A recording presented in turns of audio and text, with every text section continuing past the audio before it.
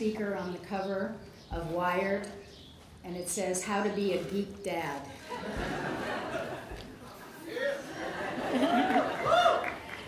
Sarah Lawrence doesn't always select an alumni speaker at commencement. For example, last year's speaker, Arianna Huffington, wasn't one, although alums Juliana Margulies and Rahm Emanuel were our commencement speakers the 2 years prior. This year's commencement speaker, renowned TV host of Mythbusters, Adam Savage, is not an alumnus either, but I think of him that way. As John Hill said, Adam's career seems to closely parallel the careers of so many Sarah Lawrence graduates in their invention and reinvention, mastery of disparate crafts and skills, and cognitive flexibility. I suppose one could argue that many of our alums also qualify as Mythbusters in their own way, too. The similarities between our speaker's life and the lives of so many SLC grads I know are so striking, in fact, that when I read his bio, I asked our Alumni Relations Office to double-check and make sure he did not attend SLC. But no, they told me, Adam spent 6 months at NYU's Tisch School of the Arts and then decided to leave.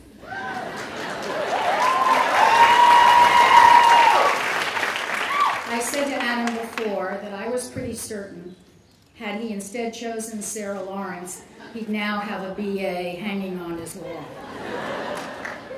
In any event, while we can't give Adam official alumni status, I'm hereby granting him, by executive decree, unofficial alumni status. And Adam, that means you're invited to reunion next month and allowed to make big gifts to the college.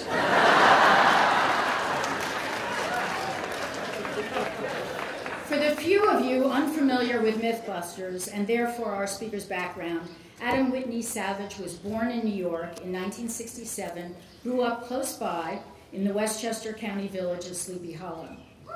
It appears his creative streak was formed right in the cradle, as his father was a painter, filmmaker, and animator known for his work on Sesame Street, and his mother was a psychotherapist, certainly a creative calling in its own right.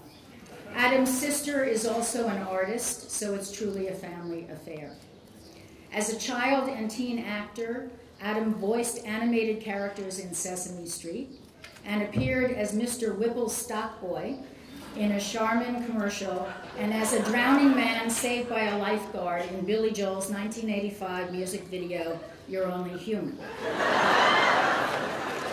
But the joys of acting were soon surpassed by those of hands-on envisioning, creating, and doing, with gigs ranging from being in special effects at George Lucas's Industrial Light and Magic to graphic design, animation, carpentering, welding, electronics, teaching in the Industrial Design Department at San Francisco's Academy of Art University, set design, fine art painting and sculpting, robot building, toy design, costume making, film and stage special effects, and model making for upward of 150 TV commercials and film productions.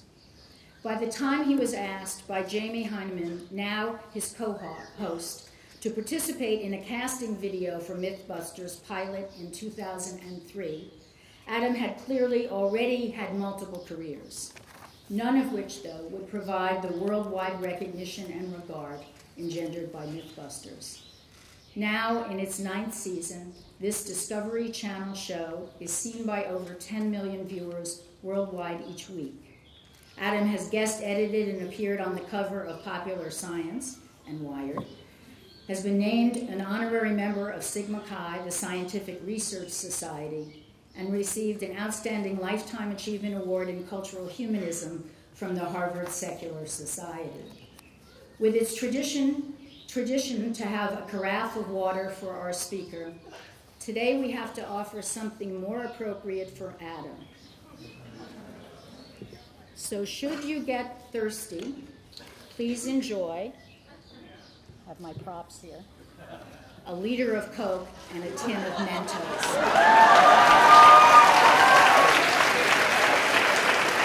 Graduates, parents, and families, faculty, staff, students, and friends, it gives me great pleasure to introduce today's commencement speaker, the gifted, creative, and Sarah Lawrenceian in spirit polymath, Adam Savage.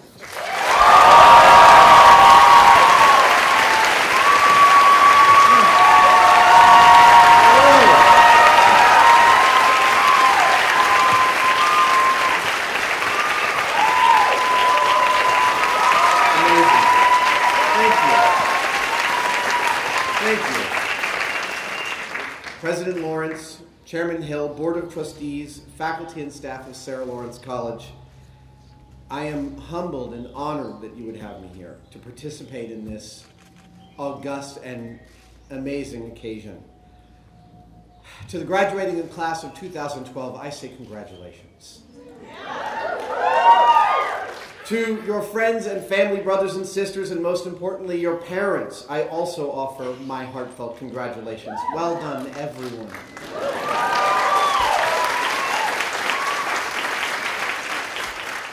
You must be very proud. My mom is right over there. She's very proud of me right now.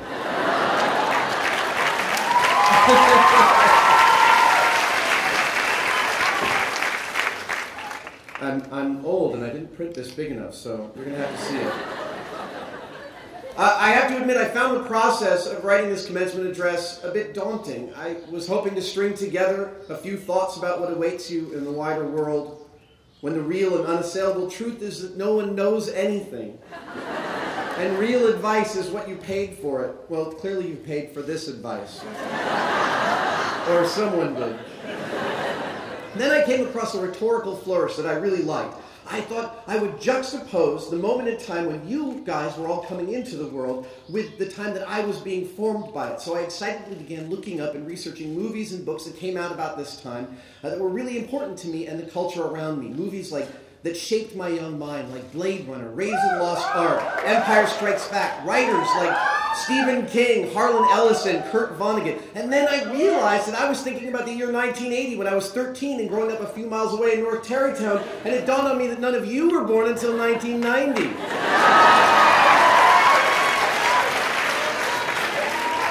Then I felt old and I couldn't write anything for a few days. I started to imagine what I, a college dropout, might have to say to a large gathering of precisely the opposite. Why I was invited to be here. I don't even know what I want to be when I grow up. This is the first cruel question, right, that adults ask children. What do you want to be when you grow up? It's a lot of pressure to specialize so early. And of course, we're at Sarah Lawrence, famous as a liberal arts college both in name and politics. I heard you have a Republican here. Congratulations. I'd suggest another term for the educational philosophy here, a foundational education. A foundation, a broad base, a platform from which to launch an idea, a building, a movement, a way of thinking, a generational shift. As a generalist and a jack of all trades, I agree completely with this paradigm. The broadness of my interests gives me an excellent perspective to do what I do, and I would not have it any other way. I spent an inordinate amount of my 20s thinking the opposite, thinking that I was too unspecialized, too old to make a splash as a young man to be an enfant terrible. I decried and derided all of the skills that I had serially picked up, billiards, juggling, unicycling. None of this helped me meet girls. Acting and sculpture, well, kind of. I never got excellent at any one of them. I got just good enough. What a waste of time was the way I thought about it. But I got over that. Two things happened. One, I learned that my incessant skill gathering gave me a distinct and unexpected benefit. The benefit of context. When you're an expert in one thing, your lens on the world is often limited to that of your field. This is, of course, illuminating in important ways, but it can also be restrictive. When solving a problem as a generalist, or to use a more arcane term, a polymath, I can compare the many fields that I've dabbled in, the techniques, their philosophies, the ways in which they alter the lens through which I see things, and I can gain a literal perspective on the problem that I'm solving. This turns out to be the exact reason for my success in both film special effects and eventually in Mythbusters. Steve Martin, in his autobiography, Born Standing Up, has a fantastic quote. He says he runs into someone at the beginning of his career and they tell him, "You will eventually use everything you've ever learned." This is entirely true. The other thing that happened to me is that I learned how to work hard. Like, bust my ass hard. There are few things that will get you over your own crap than working really, really hard.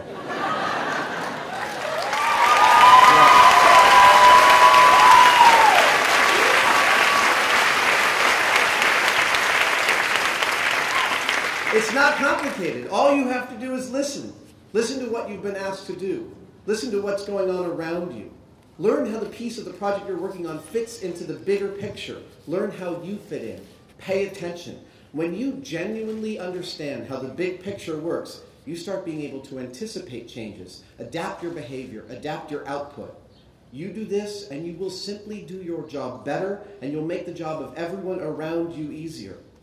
This is actually my one regret, that I did not know how to work hard until my mid-20s and to truly bust my butt.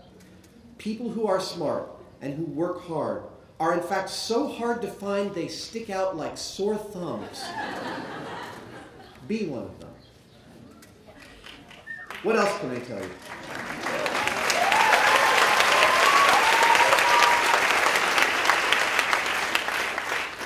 What else can I tell you? Well, I've got a few things. You will, at some point, probably move back in with your parents.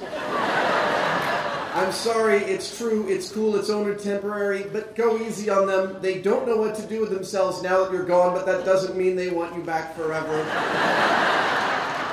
Try and save some money while you're there. Be kind to everyone.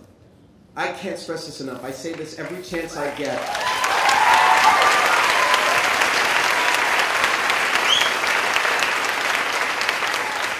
Kindness will pay you back inestimable dividends. Don't believe me? I will wager at some point that you will have the opportunity to work for someone who used to be your assistant or hire someone who used to be your boss. Both have happened to me. Don't work for fools. It's not worth it. Getting paid less to work for people you like and love and believe in is so much better for you and your career in the long run.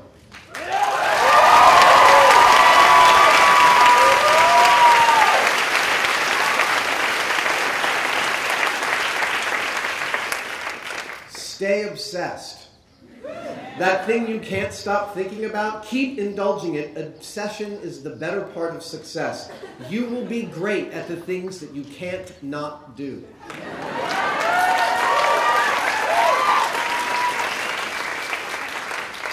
Be willing to be wrong.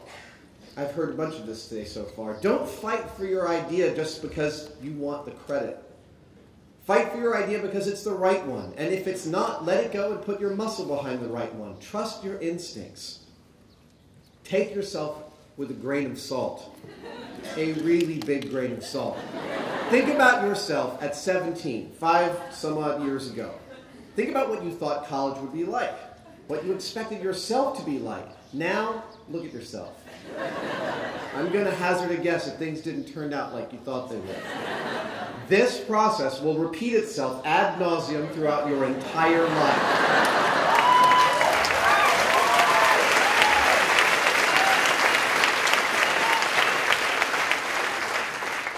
The sooner you realize it, the better it will be for all of you and all of us. We are never finished products. We are always works in progress. Finally, the friends around you now. These people you're graduating with, who saw you and fell in with you while you were still molten, being forged in the crucible of emancipation. These are some of the most intimate relationships you will ever have because nobody knows you like the people who know you right now. I'm sorry to tell you that you will hurt people that you love and that you will help people you detest. This is called being a human, and it happens to everyone, whether you like it or not. Nobody escapes. Finally. I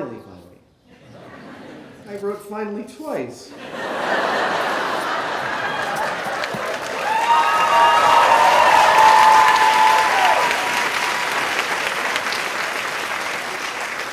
I was editing, apparently not well enough, on a red-eye only 4 hours ago. Finally, remember that you have plenty of time. F. Scott Fitzgerald, the writer of The Great Gatsby and one of our national treasures, a true giant of the literary world, wrote one of the silliest things anyone ever repeats. He wrote the inane quote that there are no second acts in American lives, and this is insane. If there's one thing that typifies the American experience, it's that reinvention and rebirth are intrinsic to it. There are not only second acts, there are third acts, fourth acts, finales, curtain calls. Raymond Chandler did not write a single word of fiction until his 40s. Julia Child learned to cook at 40. Clint Eastwood directed his first film at 41. Don't be afraid to be a late bloomer repeatedly. Remember, you have time to figure out what you want to do, who you need to be, and where you want to go. You have time to fail. You have time to mess up. You have time to try again. And when you mess that up, you still have time. Just so long as you're willing to work hard. So congratulations on successfully completing Act 1 of your lives. There will be a brief intermission and some partying, and you'll get started on Act 2. Thank you very much.